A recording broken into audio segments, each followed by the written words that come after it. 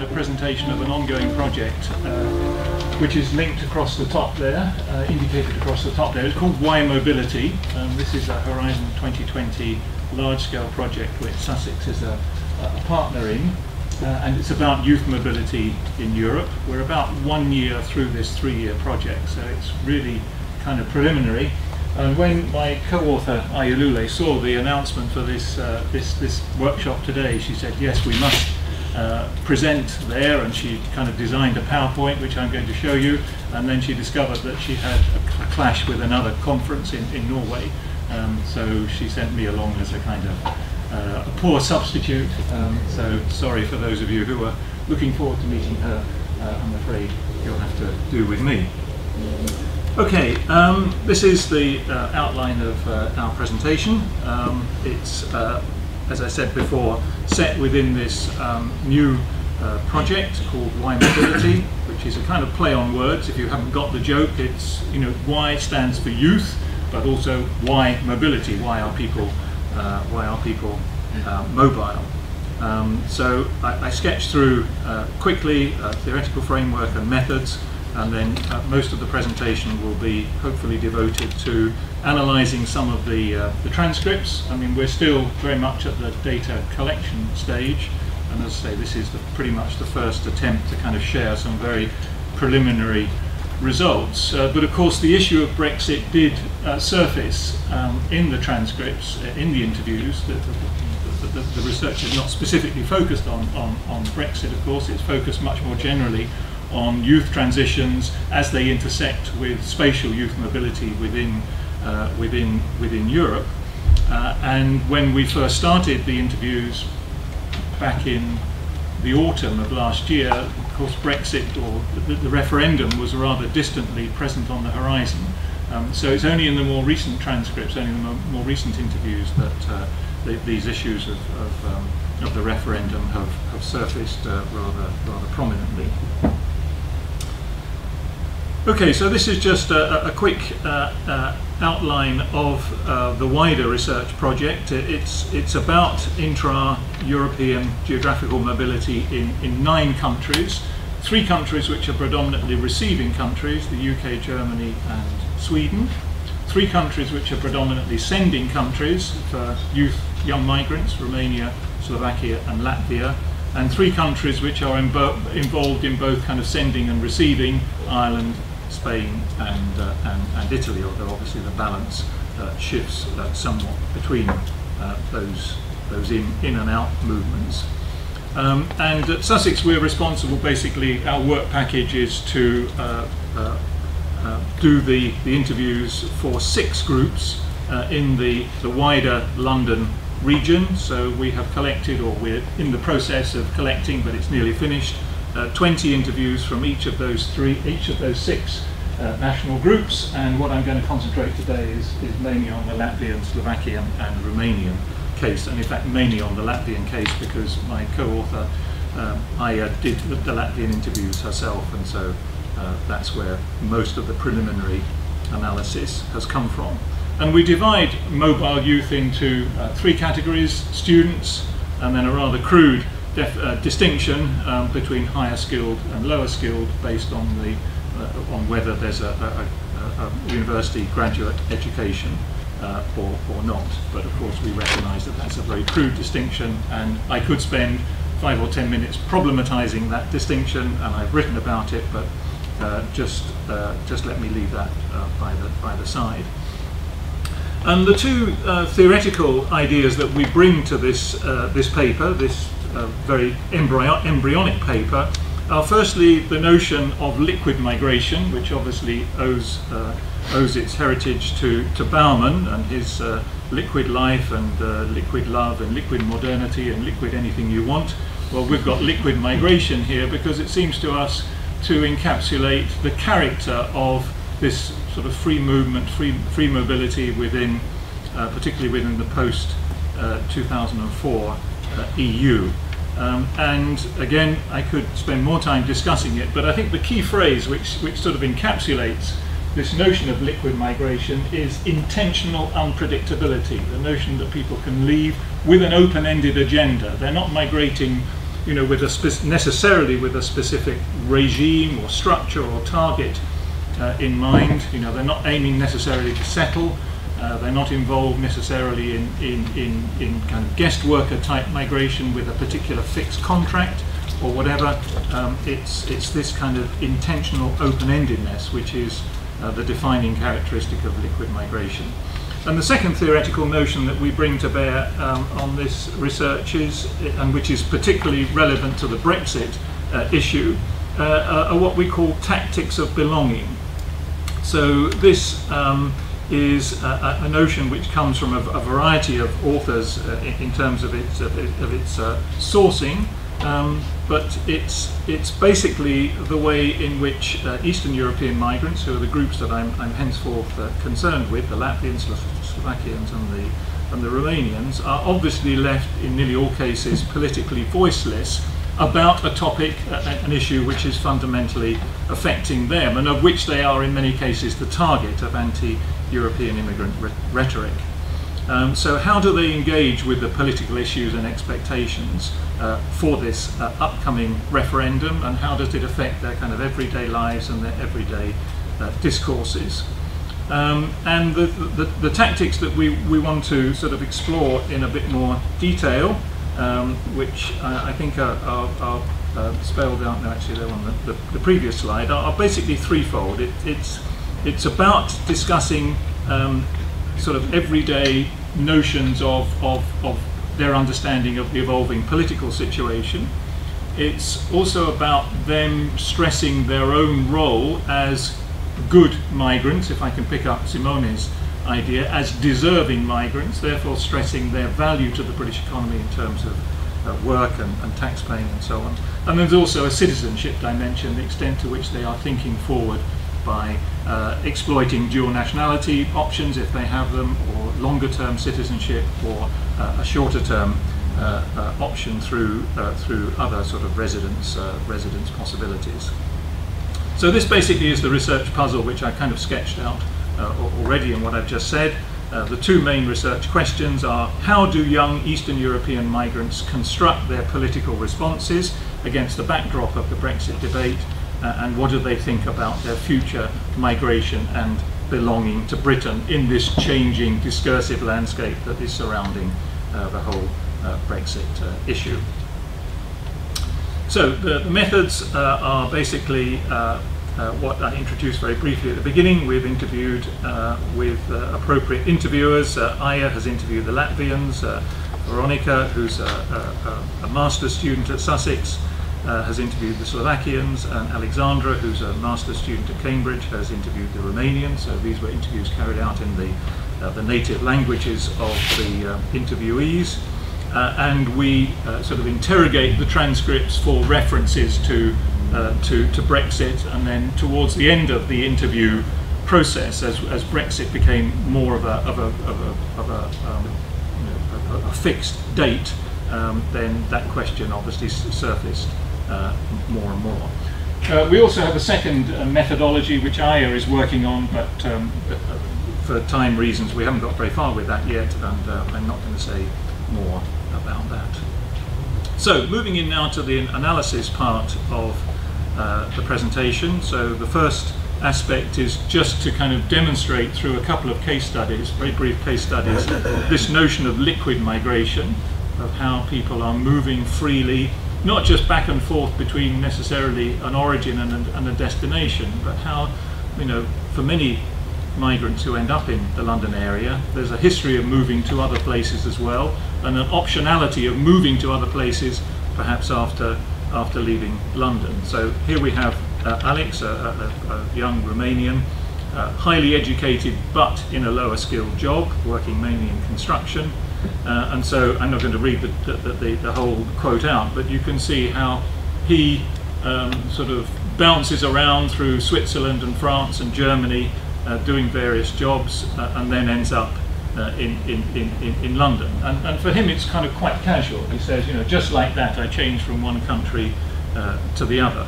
And then I've highlighted another part of the quote: the idea of knowing a new country, to visit a new country, this is what sort of drove me. So there's one type of illustration of this notion of liquid migration coming from the more lower skilled category. And then another example about the future. One of our research questions was about imagining the future. And so in this particular case, Gunita, a young Latvian, again lower qualified, but actually very ambitious, as you can see from her quote. She envisages her future as some kind of international business person wanting to travel, maybe to the US or to Australia or to the Gulf states. She says it's just a dream, but it's a great dream.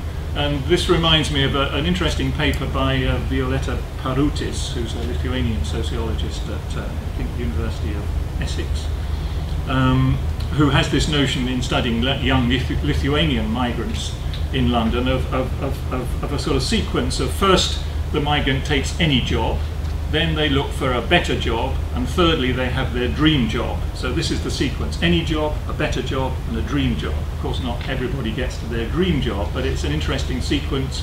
Also to kind of unpack this problematic distinction between low skilled and higher skilled. You know, the migrants are not dichotomized in that way. They make progress. There's this notion of the learning migrant and the developing migrant, and this schema of Parutis, I think, is quite interesting in that regard. Okay, the other part of our analysis looks at tactics of belonging, and we break this down into three elements: everyday political reflections, work and residence, and then finally citizenship.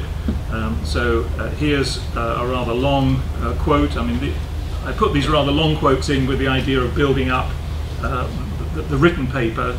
Obviously it's not terribly suitable for presentation to skim through, but you know, here we have, if you can just kind of skim through this quote while I'm kind of gently burbling along, then you can maybe get the key phrases from it.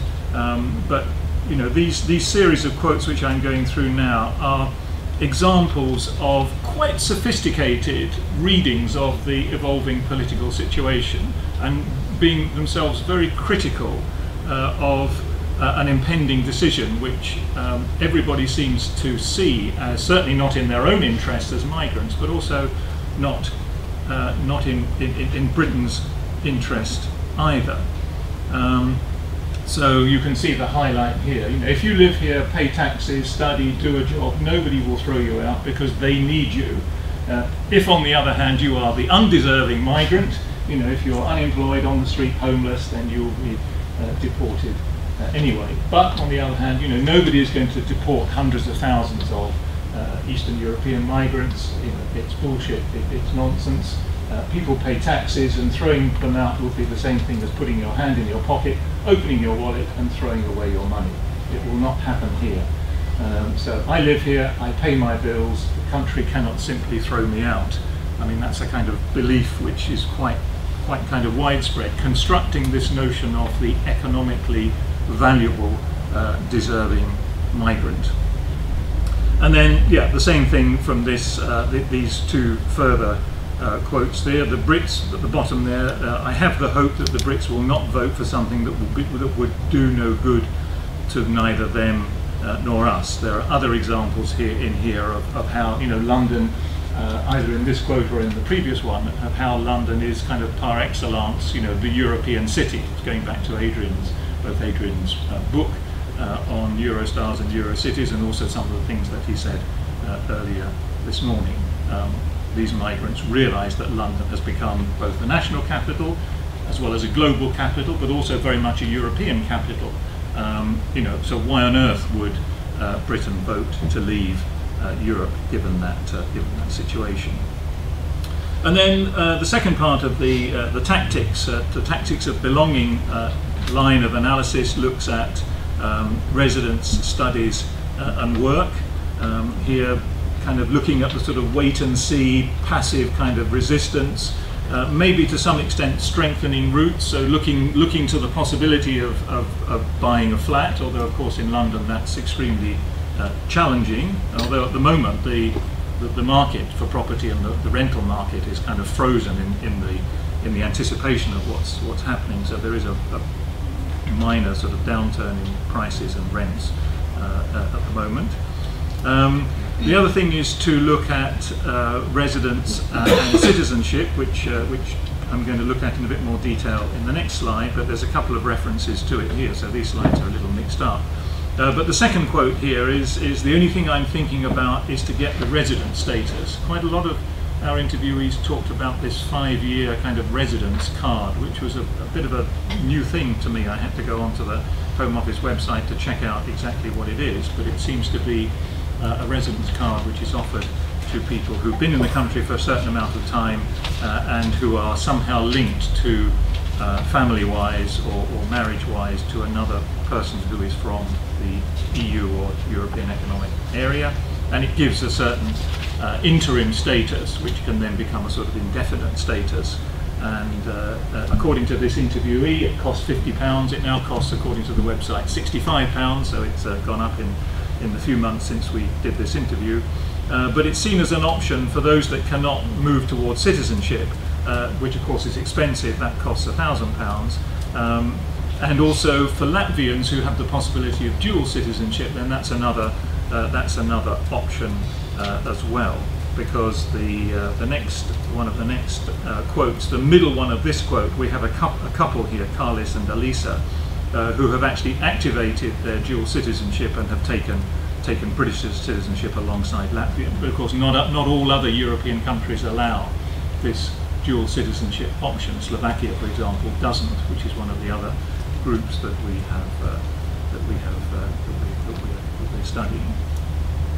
So very much this kind of open-endedness, but I mean my final quote here is one which is rather more definitive and does in a sense sort of illustrate this, I suppose, this phrase that I threw out in one of the questions this morning about nothing so permanent as temporary migration. So Irina, who came to the UK 9 years ago, has become a citizen, who feels British and who insists that she belongs here in London. I absolutely love London.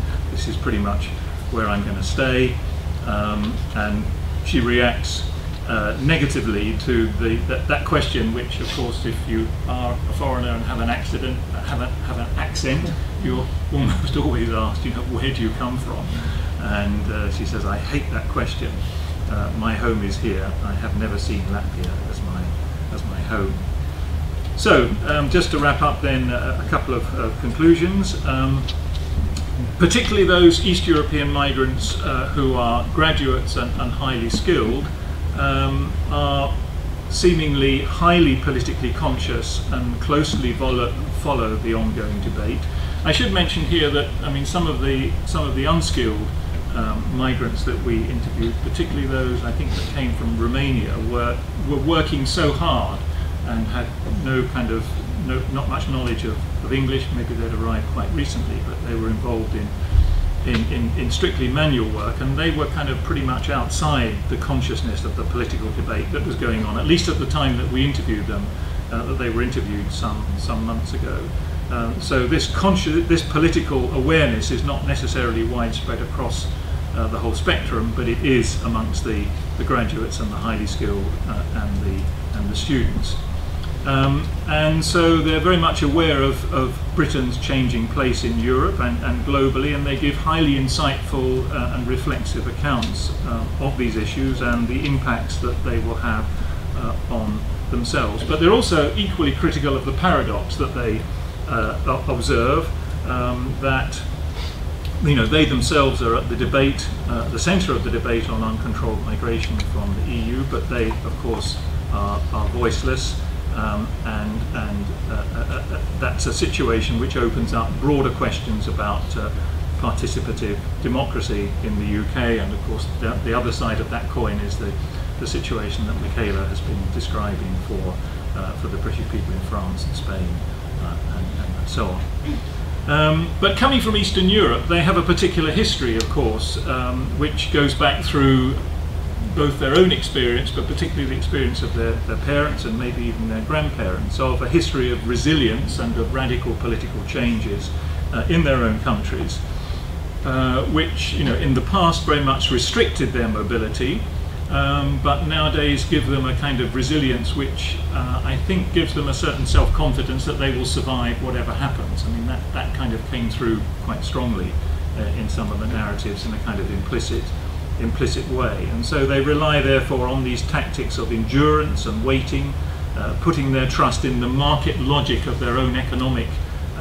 citizenship, the fact that they are all pretty much working or studying, they're earning an income, they're paying tax, and therefore they stress their economic citizenship as a way of kind of self-belief that they can present themselves as good and trustworthy residents, and therefore they are preparing tactically and in terms of their mindset to remain in the UK whatever the referendum results. Okay, I think I'm on time, so I'll finish there.